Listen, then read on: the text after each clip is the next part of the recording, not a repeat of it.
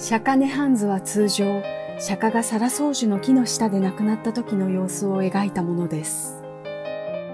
釈迦の周りには弟子たちや動物たちが集まって悲しんでいます。若冲の涅槃図の登場人物は野菜と果物です。中央の大根が釈迦に見立てられています。かごに乗せられた大根は涅槃へと至ります。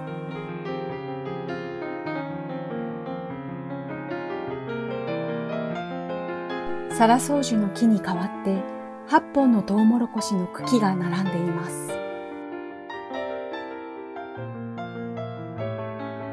嘆き悲しむ野菜たち。炭の濃淡やかすれやにじみを駆使して60種類以上の野菜と果物が描き込まれています。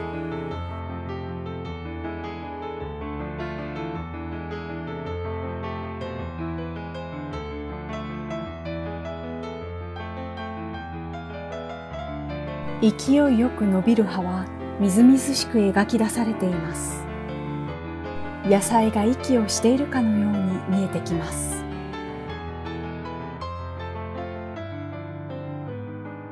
若冲は40代まで家業の青物問屋で働いていました。弟に家業を譲って絵の世界に専念しましたが、家業と一家への思いを込めてこの作品を制作した可能性があります。